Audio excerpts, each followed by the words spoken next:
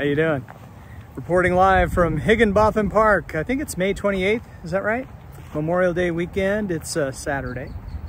And I just wanted to come out to the park and just show you where the water levels are. And I'll switch the camera around, but the water is up quite a bit. We got half an inch of rain last night. We got about an inch of rain earlier in the week.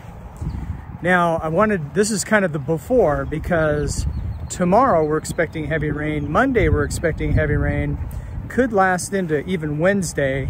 I don't know if all of those days will be heavy rain, but certainly tomorrow and Monday it's expected. So 1, 2, 3, maybe even 4 inches of rain possible, maybe even more. And so, yeah, the lake's up quite a bit already just with the rains we've had. It was way low early spring.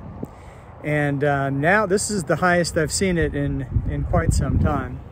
And you add, I don't know, 3 more inches of rain in the next couple of days, and this could be a problem. And this isn't the only Playa Lake in town. The one on Quaker near 82nd, near the South Loop, that's the one that really has flooding problems. So we'll see what happens. Of course, it's the forecast. Weather forecasting has gotten so much better over the last couple decades, but you know, it's still weather. It's still unpredictable. And even though heavy rain is expected, it's certainly not a guarantee, but that is what we are expecting. So this could be the before, and then we end up maybe with the after. Now let me walk over here. I want to show you, with the rains that we've had, this track here at Higginbotham Park, which is, I love to walk here and I don't do it enough, but I do come here and walk, usually a couple, 3 miles when I do, and throw in a couple sprints even, old man sprints. Let me see, let me turn the camera around and show you what I'm talking about. So yeah, this is, like I said, an inch of rain a few days ago, half inch of rain last night, and the track gets kind of muddy. This is a couple inches of water here on it. Makes for a nice reflection with the puffy clouds. This rain is very much welcome, that's for sure. And the good news last night, we didn't have any hail. This is the time of year we get that sort of thing. So none of that nonsense.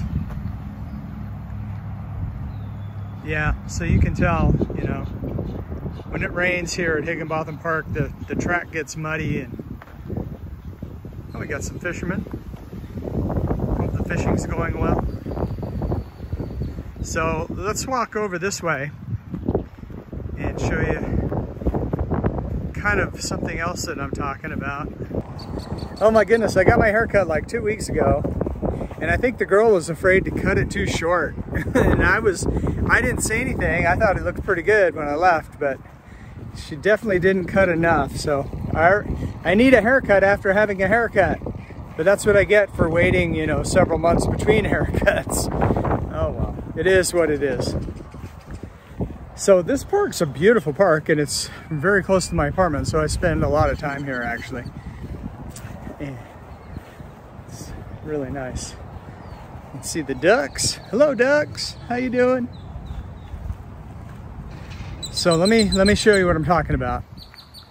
There's my VW. Got my Texas plates the other day. Very excited about that. My car is now a Texan. I've had my license for a while. So that is good. It's funny too, because they're doing a drainage project here to improve the drainage in town. So they've been doing some construction, which is kind of annoying because it blocks the path. Now you see this right here? This is normally concrete all the way down to the Playa Lake. And the wide opening there, that's usually dry with the concrete going into the lake. And let me walk over here. Whoa, dang, I almost fell. That was close. Ah, I hurt my shoulder too. Okay, so this ledge right here,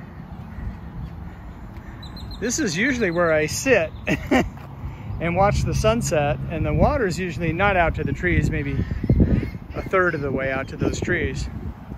But this little ledge right here is normally where I sit to to watch the sunset. And of course now it's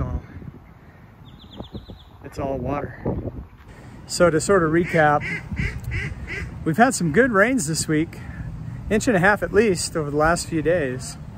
And if the forecast comes true, and hello Doug, making some noise back there. So if the forecast comes true and we get 2-3 inches of rain in the next couple of days, we might have some flooding problems. And if we do, I'll show you some pictures and let you know, and I'll do an update. All right, that's it for now. See ya.